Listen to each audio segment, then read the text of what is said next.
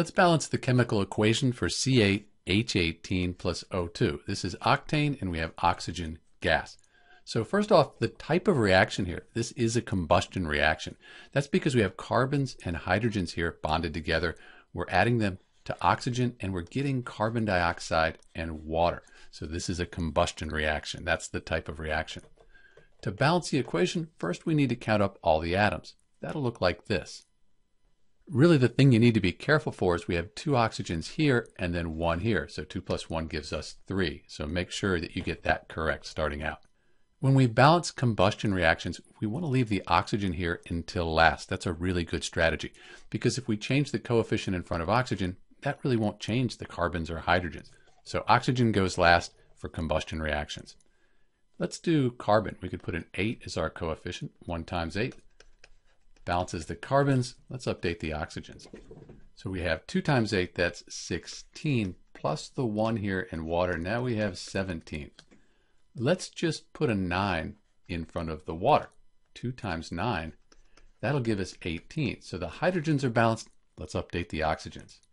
8 times 2, that's 16, plus 9 times 1, that's 9. So we get 25 oxygen atoms, which is a little bit of a problem.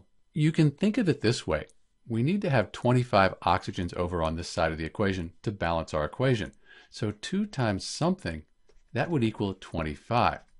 2 times 25 over 2, the 2's would cancel out. That works. So we could put a coefficient of 25 over 2 in front of the oxygen. In this equation, it's balanced.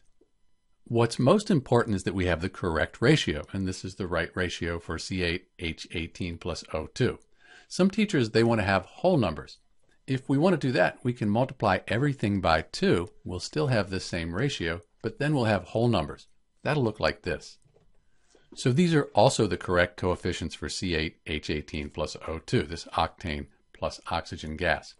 If we were to write the states, they'd look like this. Octane is a liquid, oxygen is a gas, carbon dioxide is a gas, and since this is a combustion reaction, it would be exothermic, it'd be hot, and water would be a gas, at least initially.